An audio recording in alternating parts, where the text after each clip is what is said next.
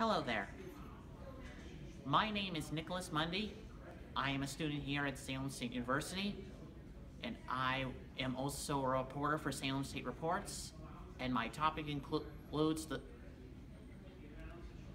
stress among the other students here at Salem State University. I want to know more about how stress has been affecting the other students, what is triggering their stress, and how they've been managing it through their years being a student.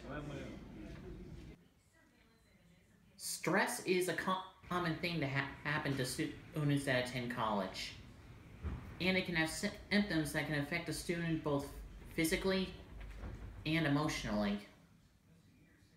Stress can't just go away whenever someone feels like it.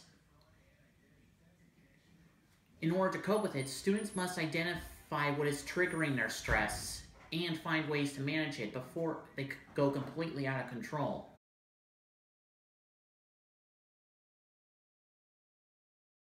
When students start feeling stressed out, the first step they need to take is to identify what is triggering their stress before it becomes a problem to their health.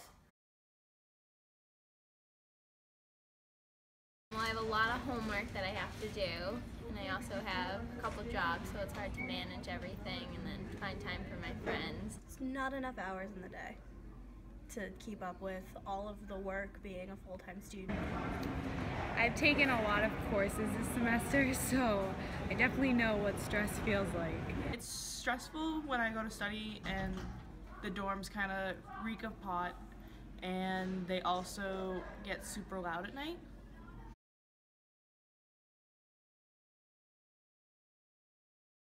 Once they find out what is triggering their stress, the next step students need to take is to find a stress management method that works best for them. So I got an agenda, and then I write down all my homework and my work and when I'm hanging out with people so that I don't double book myself or forget to go somewhere.